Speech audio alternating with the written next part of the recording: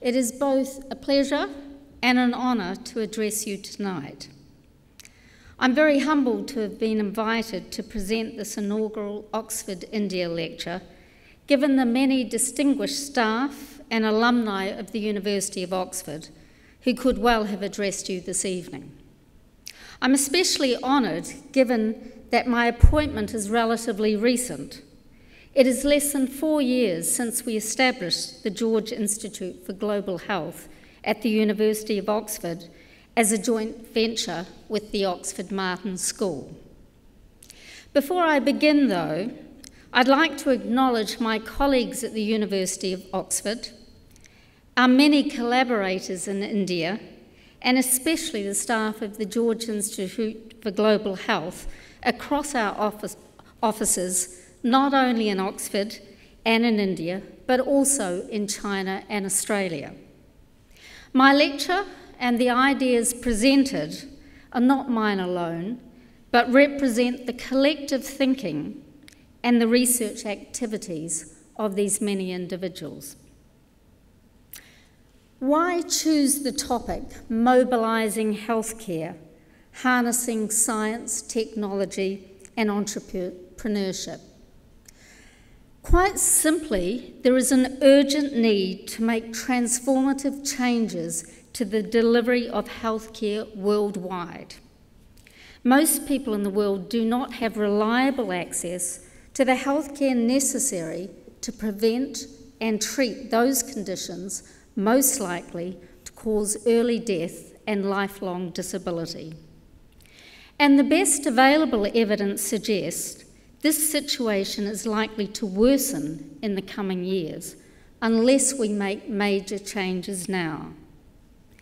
Developing the strategies required to deliver transformative change will require engagement of the best scientific minds and the application of the best evidence about what works and what does not. It will also require us to take advantage of new technologies, including mobile technologies, which are widely accessible and affordable. High-cost technologies, accessible only to the rich, are not part of the solution. Transformative change will also require disruptive innovation, ideas that are truly out of the box. And this will require that we engage with the new breed of entrepreneurs who recognise that financial success and humanitarian contribution are not mutually exclusive. Over the next 40 minutes, I will outline the case for why transformative global change in healthcare systems is urgently required. I will firstly describe the current and projected challenges to the healthcare systems of both the UK and India. I will then argue the case that science, technology, and entrepreneurship should drive this change, and I'll outline some of the key strategies I believe are required to bring about this transformation. Finally, I will provide you with a specific example of what the George Institute for Global Health and our partners in India are currently doing to bring about change in this country. However, throughout my lecture, I will highlight a range of collaboration between Oxford and colleagues in India, all of which are designed to address the challenge of delivering healthcare to the very large numbers who will require it in the remainder of the 21st century. The Oxford Dictionary defines mobilise as the organisation and encouragement of a group of people to take collective action in pursuit of a particular objective. It also offers an alternative definition, which is to make something movable or capable of movement. Both these actions are absolutely central to bringing about the healthcare transformation that is required. We need to take collective action to ensure healthcare change, and we need to make healthcare mobile. It needs to be delivered to where patients live and not just where doctors live. Let's start by looking at the situation in the UK, where most healthcare is provided free through the National Health Service out of the public purse. Less than 20% of healthcare is provided by the private sector. Currently, about 9% of GDP is spent on healthcare, which represents a doubling of the amount spent over recent years, but is still only about half that which is spent in the US. Coinciding with this rise in expenditure has been a marked improvement in the services provided by the NHS. Public satisfaction overall has increased, and so importantly has the health of the population. However, there is significant variation in both health status and the quality of care provided. For example, disability-free life expectancy varies by about 17 years between the richest and poorest parts of the country. And outcomes of various treatments also vary widely by socioeconomic status. For example, amongst patients with colorectal cancer, the proportion undergoing surgery is significantly lower among the least well-off, and not surprisingly, the death rates are higher. The need for change in the UK is driven in part by such inequalities, but perhaps more so by the projected increase in demand for services. This increased demand reflects three main factors. Firstly, there will continue to be growth in both the number and proportion of older people in the population. Older people represent the most intensive users of healthcare services. Already more than 2/3 of people admitted to hospital in the UK are over the age of 65 years. Secondly, there will continue to be changes in the burden of disease, and in particular increases in the proportion of people with multiple and long-term conditions, including dementia. Already, the 30% of patients who have complex or chronic conditions account for 7 out of every 10 pounds spent on healthcare in England. Thirdly, expectations regarding the standard of care provided will continue to rise, with pressure to access newer and usually more expensive treatments and technologies. However, these demands are unlikely to be met given increasing constraints on the provision of care. The costs of care are rising. Previously untreatable conditions are now being treated. Many diseases can now be avoided by preventive care, and a range of treatments have been shown to increase the length and quality of people's lives. Moreover, it is unlikely that productivity improvements, better performance management, reductions in length of stay, wage freezes, and better procurement practices can be achieved within the existing healthcare system. Most recently, a range of these strategies have been implemented to improve performance management in an effort to deliver budget cuts of £20 billion annually. However, it is widely believed that little more can be achieved without damaging the quality or safety of healthcare. Finally, and most significantly, the financial resources available to pay for the NHS are limited, and the expectation is that the NHS budget will remain flat in real terms for some time to come. This represents a dramatic slowdown in spending growth, such that continuation with the current model of care is projected to lead to a funding gap of around $30 billion annually between now and 2020. Let's turn to India. By comparison, most healthcare is out of pocket, and most healthcare services are provided by the private sector, to which the majority of government health funds flow. Overall, government expenditure on healthcare is low compared with most countries in the world, about 4% of GDP. This is less than the proportion spent in most sub-Saharan African countries, where only the poorest African nations spend less than 5% on healthcare.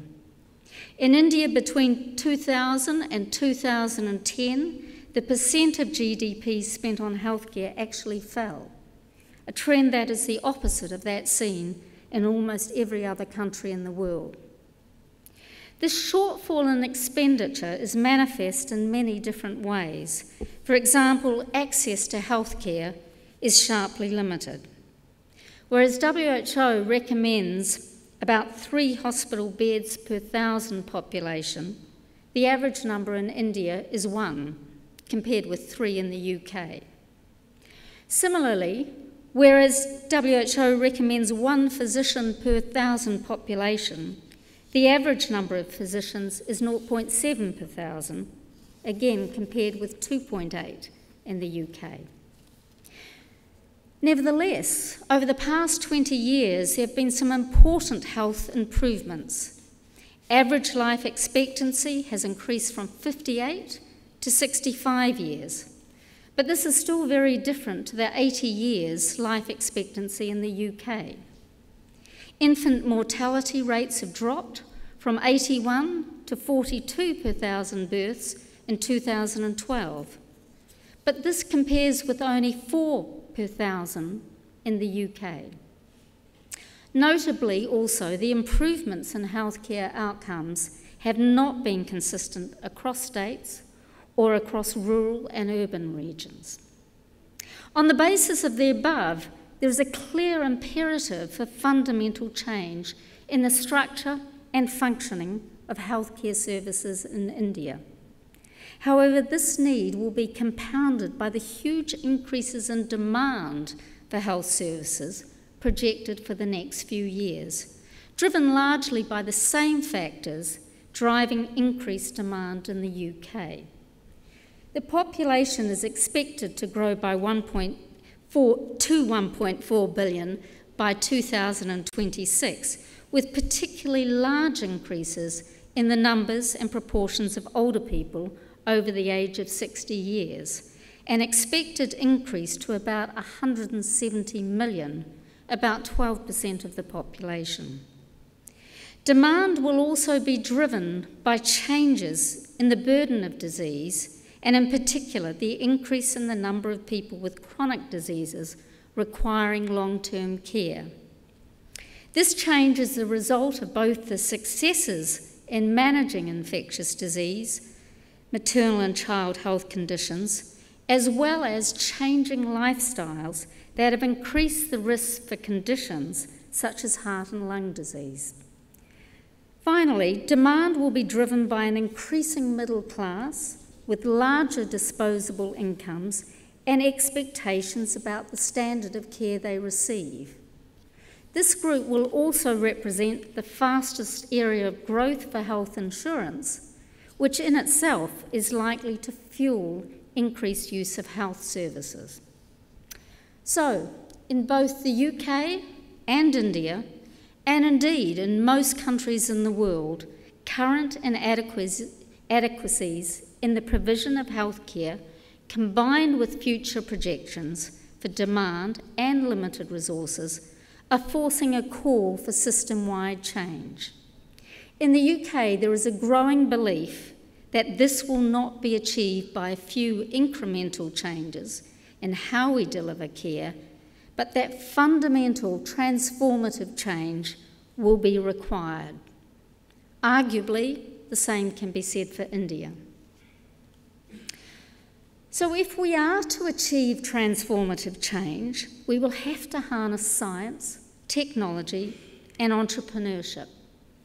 Over the past half-century, the increasing importance of scientific evidence, as the basis on which healthcare policy decisions are made has resulted in many gains, including the development of innovative new drugs for the treatment of infectious diseases such as HIV/AIDS, and new drugs for the prevention of chronic diseases such as heart disease.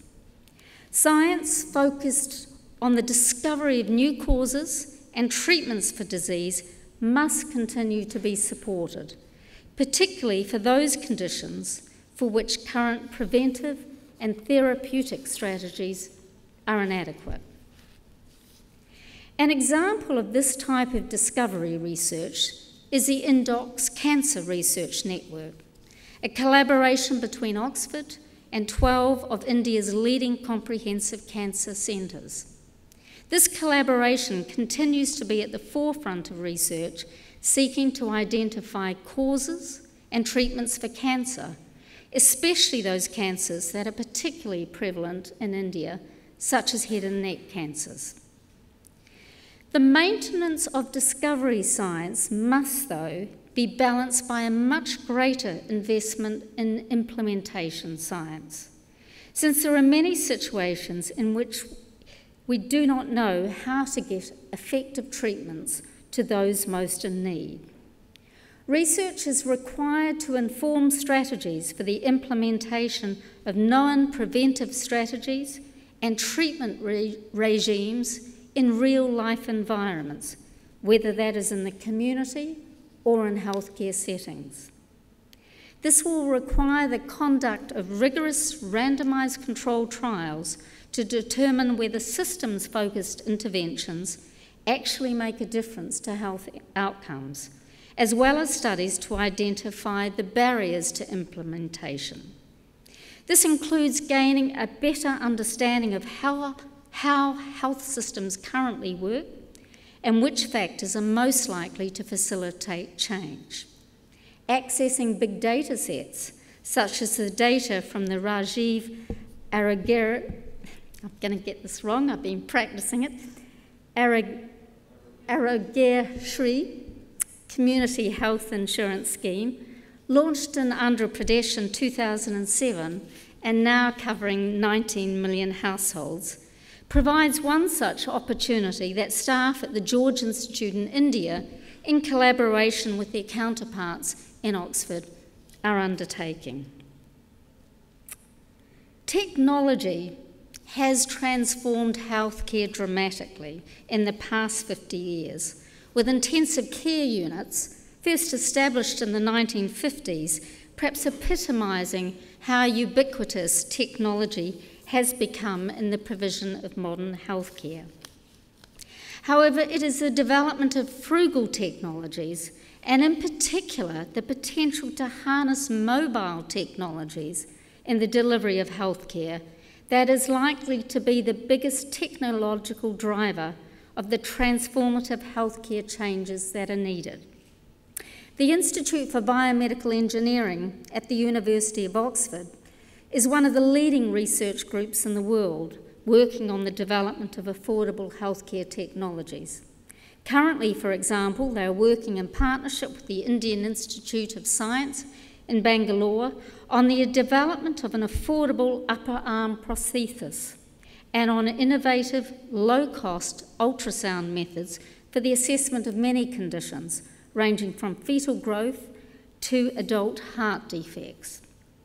With IBM as our technology partner, the George Institute has been exploring the potential for using mobile technologies for point-of-care diagnostics, remote monitoring, electronic decision support, and self-management tools.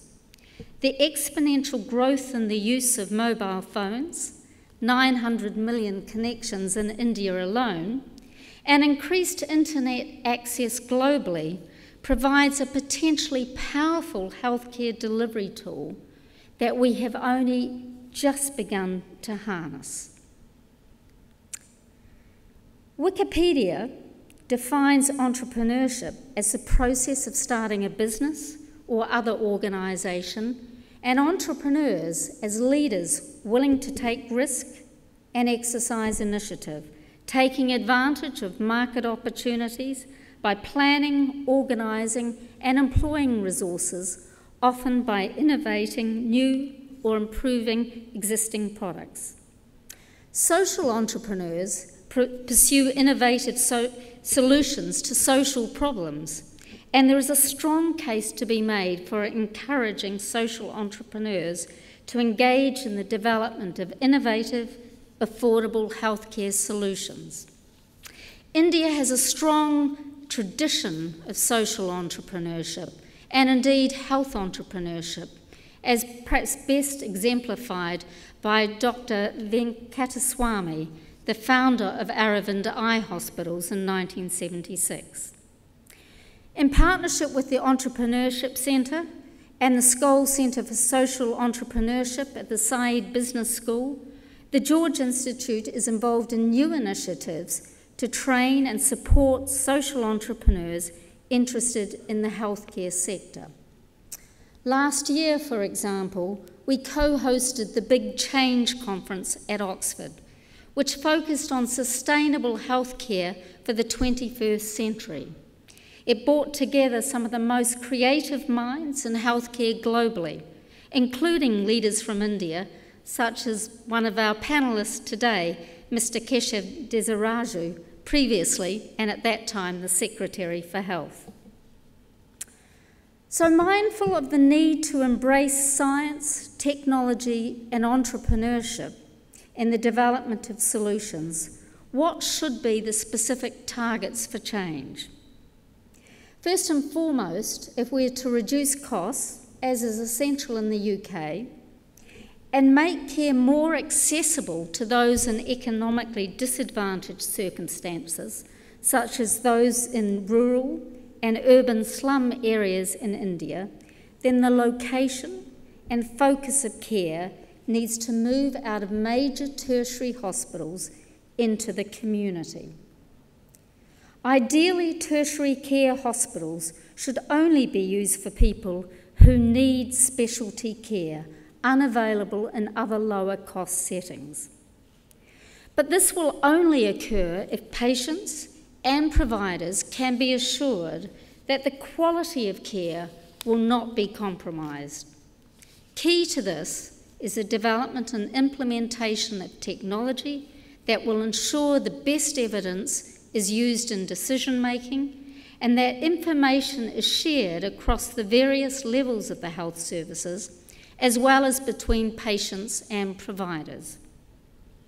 By way of example, the George Institute in Oxford in India are working with the Indian Institute of Public Health in Bhubaneswar together with healthcare providers and funders in Odisha to determine how to manage hip fractures in older people closer to the areas in which they live, potentially using electronic decision support systems to identify those who can best be managed in district-level hospitals. A second strategy requires there is a significant shift in the composition and roles of the healthcare workforce, such that hospital specialists and physicians focus on the treatment of patients who need care that cannot be provided by non-physician healthcare workers. Once again, though, patients and care providers will need to be assured that the quality of care provided by non-physician healthcare workers is as safe and effective as that which they would have received from a physician. In the UK, there is much interest in the success of the Aravind Eye Care hospitals with a ratio of 1 specialist to 5 paramedics, and the potential application of this highly cost-effective model in the NHS. Globally, however, the greater interest is in the potential for non-physician healthcare workers, supported by mobile technologies, to play a much more significant role in the delivery of primary health care. This strategy offers the promise of greatly increased access at comparatively modest cost without compromising the quality of care, as a recent review by George Institute researchers has shown. Moreover, it is a strategy that could be implemented relatively quickly given the shorter training requirements. While non-physician primary healthcare workers have typically been considered as part of government healthcare services, there is no reason why they could not provide a key component of the healthcare provided by the private sector. In India, as in many other countries, the private sector has focused largely on the provision of services to the higher socioeconomic groups. However, there is an increasing interest amongst social entrepreneurs about the provision of private healthcare services to a much wider cross-section of the community. Such initiatives include the establishment of low-cost community clinic chains in slums, micro-health insurance initiatives, and non-physician healthcare worker outreach services. Transformative change will also require that patients themselves play a much greater role in the management of their care. Self-management and self-monitoring at home are key not only to improve patient outcomes, but also to reducing hospital admissions, which are critical drivers of the overall healthcare costs. Once again, the use of innovative mobile technology will be central. At the George Institute in Oxford, we've been working with older people discharged from hospital with congestive heart failure to teach them how to self-monitor their health using a tablet PC that is wirelessly connected to several sensors that transfer data directly to their healthcare provider. While this research is still in its infancy, our preliminary findings show there is great enthusiasm from older people to utilise this technology as they feel great comfort being connected to the hospital and to additional care should they need it. This concept has now been extended through collaboration with George Institute staff in India in an effort to better manage patients with kidney failure undergoing peritoneal dialysis at home. Lastly, but perhaps the greatest potential, at least from my perspective, for transformative change is through an increased focus on prevention and mobilising populations to take an active role in their own health, including becoming more mobile. However, this potential is unlikely to be realised unless prevention is better resourced and the science underpinning prevention strategies is improved. Currently in the UK, only 4% of health expenditure is spent on prevention and public health activities. And while overall, as I mentioned before, health expenditure has doubled as a percentage of GDP, there has been almost no increase in the amount being spent on prevention. Notwithstanding the need for India to continue to focus on the prevention of communicable diseases, there are significant opportunities to stem the growing burden of NCDs and injuries through action now. Specifically, smoking cessation efforts and the management of blood pressure and cholesterol have collectively contributed to significant reductions in cardiovascular deaths in the UK. By comparison, increasing physical activity levels and changing unhealthy eating behaviours has proved more elusive.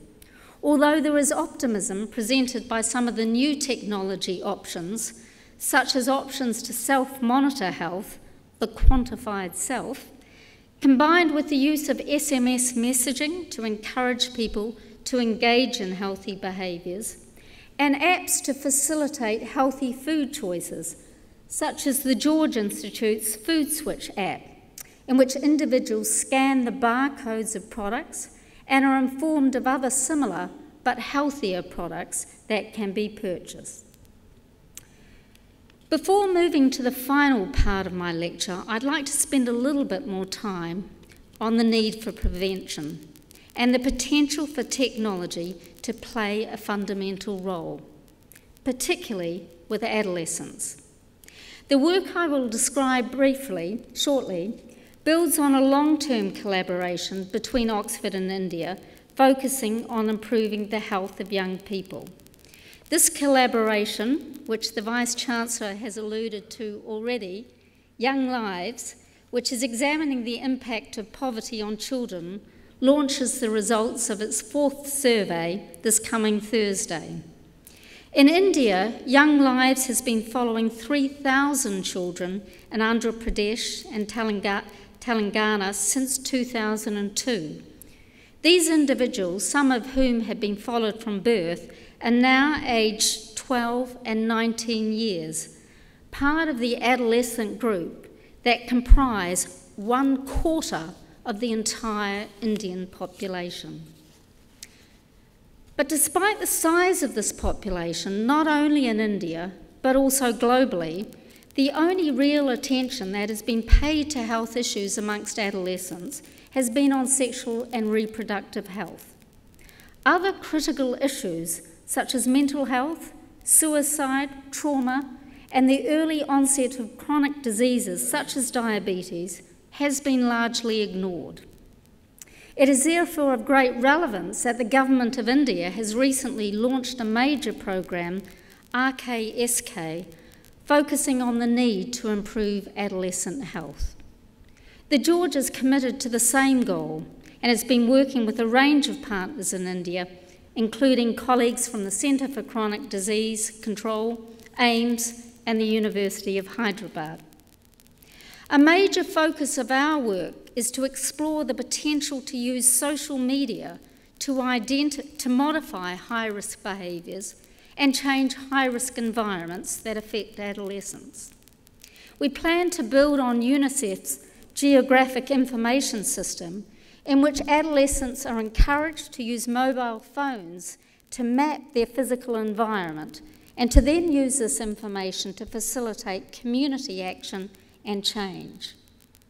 We're also exploring the potential to work in partnership with reproductive and sexual health services to train healthcare workers using mobile technologies to identify adolescents at high risk of mental disorders and injuries, as well as those engaging in unhealthy behaviours likely to lead to chronic diseases. We would then provide them with information that may help them access care or otherwise bring about changes that will reduce their risks. If we are successful, then such strategies offer a huge potential to reduce the enormous projected need for health services in early adulthood and the associated burden of death and disability. So to the final part of my lecture. In this section, I propose to describe in some detail the flagship program of the George Institute, in which we are harnessing science, technology, and entrepreneurship to improve the healthcare in India. Over the past few years, we have been working in the Godavari district of rural Andhra Pradesh on a program entitled Smart Health, an acronym for Systematic Medical Appraisal, Referral and Treatment. We began this program by documenting the burden of disease, the prevalence of risk factors and current disease management patterns in 53 rural villages. We found that cardiovascular disease had already overtaken infectious diseases as the leading cause of death. Disturbingly, of those identified with risk factors for cardiovascular disease, over 80% were not even receiving the cheapest treatments available. So programs were developed to train low-cost village healthcare workers, ASHs, to use a standardised, evidence-based approach to assessing the risk of cardiovascular disease and to use a simple decision support algorithm to make recommendations about essential drug treatments and to refer high-risk patients to medical practitioners at the nearest primary healthcare site. Evaluation of this strategy in 44 villages showed that ashes were able to identify high-risk patients better than medical practitioners, and that they were able to provide appropriate advice about treatments, at least as well as doctors. So building on this success, and in partnership with the Institute of Biomedical Engineering at Oxford, we have developed a technology platform specifically designed to support ashes, and we're now testing it in 54 villages. Each asher will have access to a smartphone programmed with custom-designed software, enabling her to input information about her patients and receive personalised evidence-based recommendations about management of their cardiovascular disease risks. Simultaneously, and that's not very hard to see, I apologise for that, the phone automatically transmits the patient information to a secure server for storage within an electronic medical record accessible to local doctors and hospitals. The system also allows patients, using their own phones, which need not be smartphones, to access healthcare information, receive reminders to take medication, or arrange appointments with the asher or doctor. Importantly, this process ensures that there is quality control over the information provided, allowing for regular assessment of performance management and continuous improvement, arguably at a cost that is affordable. We are now building applications for a broader range of health conditions, and our goal is to develop an integrated support system that extends to at least the top 10 causes of premature death and disability in India. We've commenced a second phase of the program focused on the identification and management of common mental disorders, with an extension of this work to a number of scheduled tribe areas. We're also planning an extension of this program to the management of diabetes and the prevention of chronic kidney disease in rural areas of Nepal, Bangladesh and Sri Lanka, in addition to India.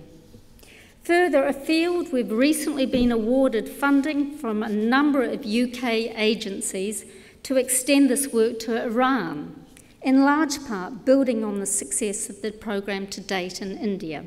Our next step, extension of the program to the UK. Perhaps the greatest challenge, though, for this initiative is how best to scale it up and to facilitate its adaptation and adoption into both government and private sector operations. Engagement with social entrepreneurs is key. We hope to develop a financially viable model for the utilisation of this approach and to understand its commercial potential. And so we are currently in discussion with a number of Indian healthcare providers to determine how this might be possible. I'd now like to draw my lecture to a close, and in doing so, briefly focus on the future. If we are to bring about transformative change in the way in which we deliver healthcare, then we must ensure that we build the leadership and human resource capacity to ensure this happens. To facilitate this, over the past few years, we've established an informal network of students and staff undertaking collaborative research between Oxford and India, the Oxford India Health Research Network. At last year's Big Change conference, the network issued a challenge to its student members to identify innovative approaches to addressing India's healthcare problems. They worked on this overnight and next day presented their ideas to a distinguished panel, including Mr. Keshav Desiraju. More formally, Oxford provides a range of programs to support Indian students and graduates, including the PHFI UK Wellcome Trust Capacity Building Program in the Nuffield Department of Population Health, and the Chevening Rolls-Royce Science and Innovation Leadership Program within the Said Business School, aimed specifically at mid-career Indian professionals in science, innovation, business, and related public administration. Recently, with the support of the Government of India, Somerville College has established the India-Oxford Centre for Sustainable Development, which has a mandate that includes health. The college, where Indira Gandhi was a student, will provide scholarship opportunities for the next generation of Indian leaders to study at the University of Oxford. So, in closing, I reiterate the view that transformative change in healthcare delivery is urgently required in both the UK and India, and indeed globally. Both countries have a strong tradition of scientific achievement that we can bring to the table, but we must ensure there's a much greater focus on implementation science if we are to achieve our goals. The development of new technologies has been a strength of both countries, but in India there is a much greater focus on frugal innovation, and this is also needed in the UK now. India has much to offer Britain in this regard. Likewise, the history of social entrepreneurship is stronger in India than the UK, so again, we in the UK have much to gain from forging strong entrepreneurial partnerships with colleagues in India. In summary, in both countries, we urgently need collective action. We need to mobilise the government, the private sector, and the population generally, if we are to avoid the unnecessary premature death or disablement of several hundreds of millions in the next few decades alone. There is perhaps no greater global challenge. Thank you.